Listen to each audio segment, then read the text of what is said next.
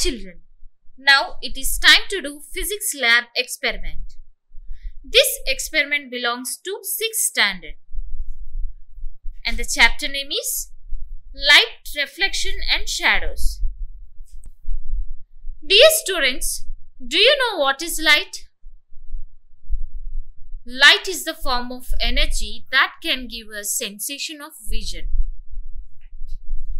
Dear students, to know about light energy completely, we have to know its properties. Here you can see few properties of light.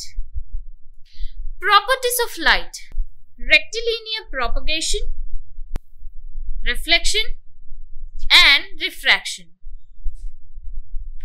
Dear students, in this session we are going to learn about rectilinear propagation of light.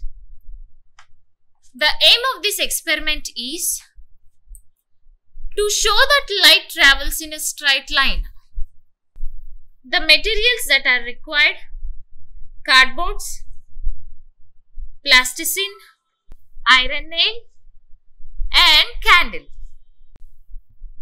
The theory of this experiment is an object which emits light is called a source of light. For example, sun, torch and etc. Opaque objects do not allow light to pass through them and cast dark patches behind them. These dark patches are called shadows. Thus, the light travels in straight line. Now, it is time to see procedure. Take 3 cardboards of same size. Place the cardboards vertically in a single plane. Make a hole in each of them by driving a nail through them together. Keep each cardboard in a straight line using plasticine. Take a lighted candle and place it behind the last cardboard marked as A and look through the hole of cardboard marked as C.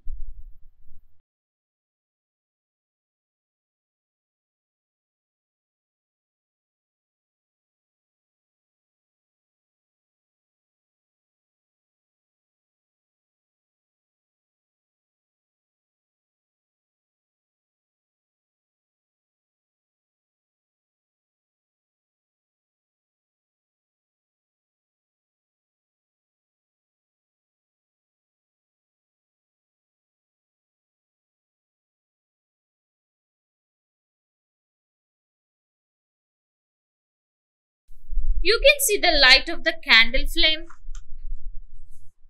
And now, what did you observe, my dear children? Observation. From the experiment, you can observe that light travels in a straight line. Based on this experiment, I'll ask few questions. The first question: what are luminous bodies? And give examples. Anyone would like to answer for this question? The answer is the bodies which emits light by their own are called luminous bodies. For example, sun, glowworm, candle and etc.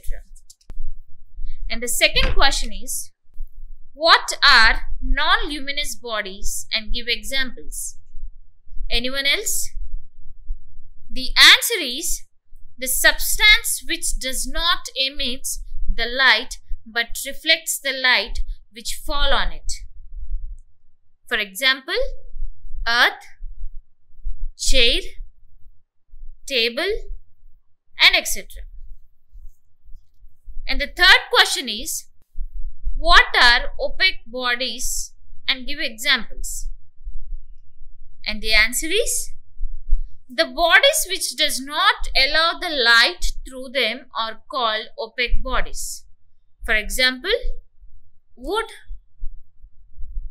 brick, rock and etc.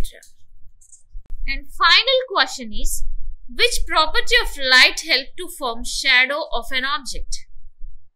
And the answer is rectilinear propagation of light helps to form shadow of an object. Thank you.